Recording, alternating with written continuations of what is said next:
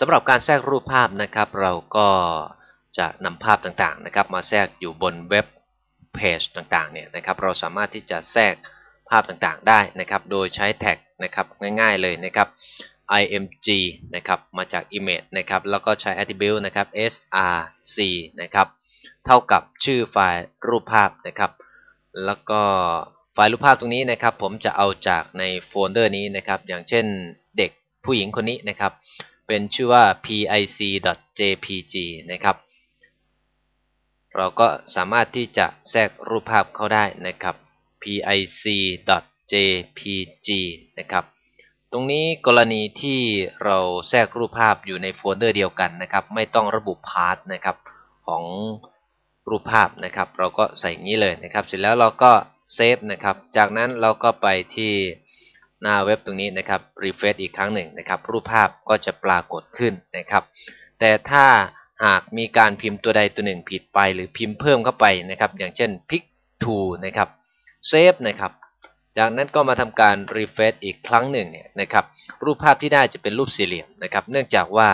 เบราว์เซอร์เนี่ยหารูปภาพที่ชื่อว่า pick to นี่ไม่เจอนะครับก็จะขึ้นกรอบสี่เหลี่ยมไว้ให้นะครับ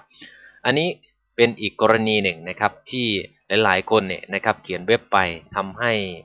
การแสดงผลออกมาไม่ตรงนะครับเพราะฉะนั้นต้องพิจารณาดูให้ดีนะครับในการที่เราใช้รูปภาพนะครับพิมพ์ชื่อไฟล์อาจจะไม่ถูกต้องนะครับลองเซฟใหม่นะครับจากนั้นก็ refresh ดูนะครับเราก็สามารถที่จะทำให้เด็กตัวนี้ภาพเด็กนะครับก็ปรากฏให้เห็นนะครับเราสามารถที่จะใช้แท็กมาควีนะครับให้ทำเป็นภาพเคลื่อนไหวภาพเคลื่อนไหวได้นะครับมาควีนะครับแล้วก็ปิดแท็กด้วยมาควีนะครับง่ายๆนะครับตรงนี้นะครับเราก็มาควีแป้นพิมพ์ผมอัตราการอันนี้มันค่อนข้างจะเร็วนิดหนึ่งนะครับมาควีนะครับจากนั้นก็ลองเซฟดูนะครับแล้วก็ทำการรีเฟรชค่าดูนะครับรูปเด็กก็จะวิ่งได้เหมือนกับที่เราใช้มาควีในการแสดงข้อความนะครับอันนี้ก็เป็นการแสดงรูปภาพอีกรูปแบบหนึ่งนะครับแต่ถ้าหากสมมุติว่านะครับรูปภาพนะครับที่เราจะแสดงเนี่ยนะครับ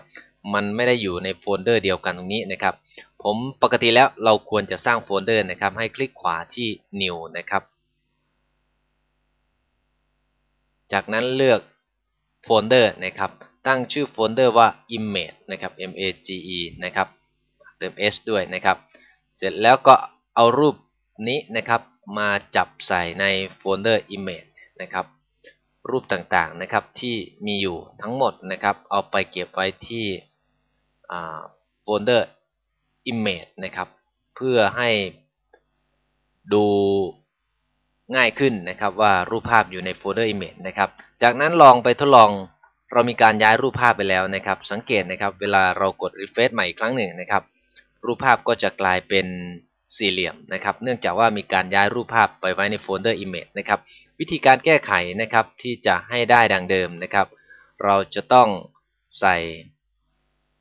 slash ก่อนนะครับslash ใส่ image ด้านหน้านะครับ